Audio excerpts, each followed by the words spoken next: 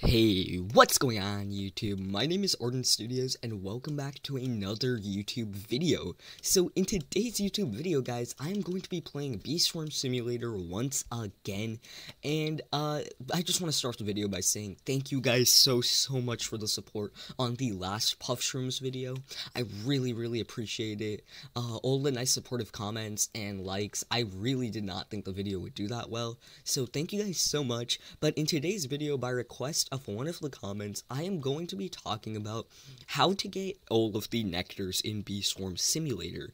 Now, Beesmas Simulator has a multitude of nectars. Those nectars include the refreshing, comforting, satisfying, motivating, and invigorating. Now, nectars are really important for getting boosts in general in Beesmas. My motivating nectar up here is lasting for about 2 hours, and as you guys can see, I'm getting 1.18 times blue pollen, which is really good. So, nectars are no joke, guys, but one of the main reasons everyone wants to know about nectars right now is because if you want to complete Bucko Bee's snow machine and Riley Bee's honey day candles, you are going to need to collect 4 hours of comforting nectar, 4 hours of refreshing, 4 hours of satisfying, and 4 hours of invigorating. So I'm going to make this video really brief, but I'm basically going to be showing you guys how you do that.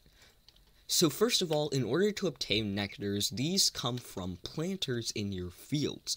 So based off what field you place a planter in, it will determine what nectars it gives you. Now, if you are standing in the field with a planter, let's look at my ticket planter per se, you will notice that occasionally my bees are going to go up to sip to it.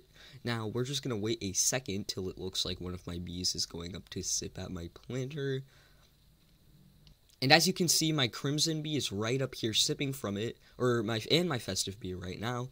And when they finish sipping from the planter, I am going to get nectar. As you can see, a few little green spots are appearing on my screen. And now I have gotten 37 seconds of refreshing nectar. So every time a bee sips from your planter, it will give you a certain amount of seconds. And if we go ahead and look at my Bucko Bee quest, I need to collect 4 hours of refreshing nectar. And I'm currently at 11 minutes and 50 seconds. And next time, like my lion bee per se right now, is taking a sip from the nectar, that went up from 11 minutes to 12 minutes because he sipped more time out of the nectar. Now, while that's really nice to know, as you guys can see, just waiting for my bees to sip nectar takes a long time. I highly doubt that you'll be able to, easily finish the quest, especially if you're earlier in the game, just from your bees sipping from a bad planter. But there is a really easy way to do this, and that is because when you harvest a fully grown planter, it will give you a lot of nectar time.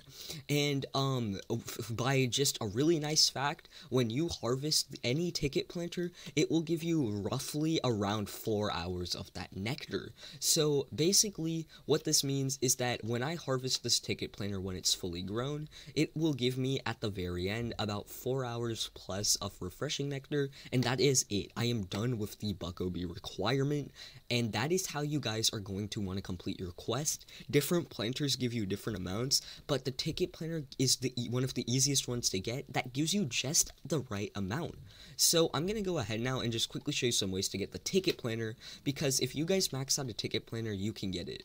But before we continue, guys, you guys are going to need to know what fields you get each nectar from, and so that you can complete your quests. So let me go ahead and tell you guys each and every field that you need to put your planters in if you want to get a specific type of nectar. So first of all, if you guys want to get the comforting nectar for Bucko Bee's quest, you can only get that from planters that are planted in the dandelion field, the bamboo field, and the pine tree field. If you guys want to get the refreshing nectar, it has to be planted in blue flower, strawberry, or coconut.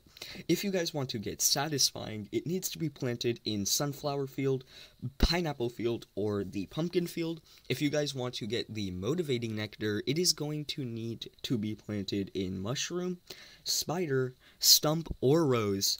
And to get the invigorating nectar, you guys are going to need to make sure that it is planted inside of the clover field, ant field, which is actually pretty unique, the cactus field, mountaintop field, or the pepper patch. So that is going to be where you're going to need to plant each of these if you want to get its specific boost in order for your quests.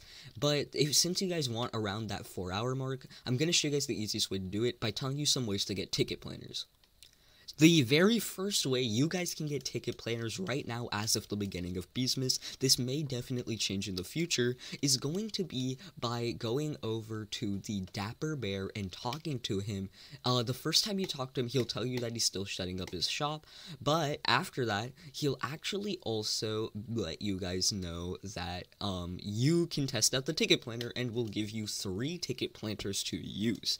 Now, if you guys watched my Puff Shrooms video, you'll know that ticket planners also guarantee a puff shroom, so you're knocking out 2 birds with 1 stone, especially because the Riley and Bucko quests require both of those things. NPCs will give you ticket planners as a reward. I have gotten ticket planners before from completing Bee Bear quests, so make sure to work on Bee Bear's questline if you want more ticket planners. If you guys have a spare 100 snowflakes, then go over and open up Bee Bear's catalog and you'll be able to buy 1 ticket planter for 100 snowflakes. That is a really good deal, but sadly you can only do it once. And with that being said, guys, that is going to be all of the current methods I know. I'm sure we might find more in the future. I I think it's very likely that Dapper Bear's questline might give ticket planners.